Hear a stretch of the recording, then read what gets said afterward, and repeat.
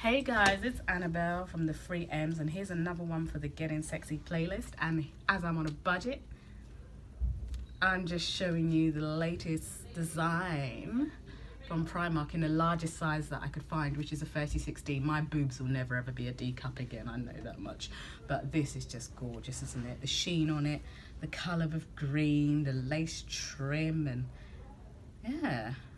I can't see a D cup boob though fitting in this. I know it's a balcony, isn't it? It's a balcony, it's a corset with a balcony cup. But sometimes you look at the size and you think, can a D cup fit in here? I remember the days when I used to be a D cup. I can't believe my boobs were ever this small to fit in a D cup. It's just, yeah. Although I would love my D cup boobs back again, but it's never gonna happen. So yes, this is, I'm telling you, this should be able to be done in an L cup. Come on now. You can't tell me that you can't do this in an L cup. Look how many hook and eyes it has on the back. Like, you telling me you can't do that in an L cup? It would just mean a thicker strap, wouldn't it? Come on, this could possibly be done in an L cup. Come on guys. You've got to be able to get some sexier lingerie for a woman like me on a journey to feel sexy underneath the awful clothes that I've had to wear. Well, at least I'm clothed, eh? So yes, I'm campaigning, as fickle and as shallow and as trivial as it might sound.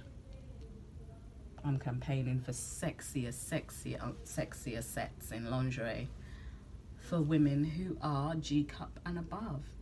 Come on, give me one good reason, lingerie designers. Give me one good reason, Bravissimo. Give me one good reason, Rigby and Pella, that you can't get something as hot as this in an L cup. I just want one good reason. And if you have an idea, please comment. Let's interact on this. Because us women do like to feel sexy underneath the clothes that we wear. And this, hell yes. And there's nothing that would actually break. So this isn't getting sexy before the... This is actually sexy. Like, I can't see anything on this that would break during an average woman's day to day. And guess what, guys? It's £9. So 9, 18, 27, 36 for me to get something like this in Bravissimo, if they were ever that brave enough to get that sexy for bigger boobs, it would be like 36 quid, wouldn't it? Ridiculous though, isn't it? So yeah. This is the sexiest thing that I could find. And also check out my dressing gown that I've picked this week. It looks more like a kimono. I'm not going to stand up this time. I'm so exhausted. I haven't had that much sleep.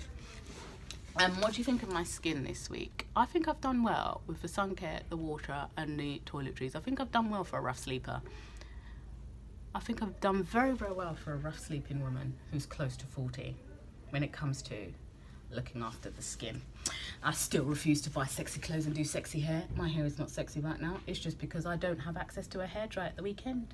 So I've got to do it the old school way. Come on,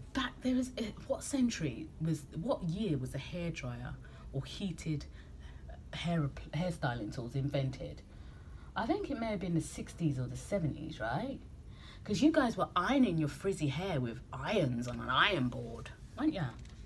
I know 80s is when the crimplers come out, but the hairdryers must have been the 60s. There's no way you guys had hairdryers in the 50s. So yes, I'm not going to be discussing sexy hair, but this is just why I've managed to make a little bit of an effort. I'm trying to practice with maintaining the hair, the little that I have left. So yes, this dressing gown, we got off the point a little bit. The pattern is cute, I'd say. It's got a nice sheen to it, like a faux satin, all satin. I can't even tell you how much it is. How much is it now? How much is this outfit, this dressing gown? It's usually about 19 quid. Whoa, Primark. 19 quid for this little dressing gown. It does come below the knee, which is nice. Usually they come above the knee. What do you think of it? I mean, it's been a while since I've been able to see a dressing gown a new design in a dressing gown, shall I say. what can I say? I've got to stick to the basics: sun care, water, and sleep. Oh, I am lucky if I get 4 hours sleep after a little bit of creative writing and a little bit of university assignments, deadlines. I'm lucky if I get 4 hours sleep. So the sleep has been dramatically reduced to the point where I'm sitting there in lectures falling asleep, struggling to keep my eyes open, to the point where I'm on public transport.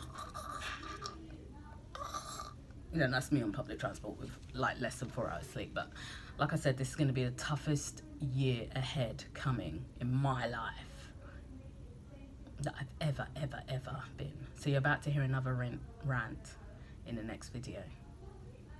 Just a minute.